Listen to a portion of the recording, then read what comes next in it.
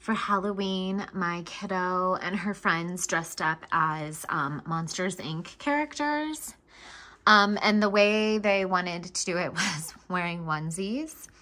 And so she was Sulley. The onesie itself is very large. So if you're going to get this, I would definitely say to size down 1 or 2 sizes. It is very much an adult size. So my kid can wear adult clothing, but we should have sized down for this. What I love about this is the realisticness of it. It is definitely a Pixar branded onesie. It's very warm, she says. Super easy to wash.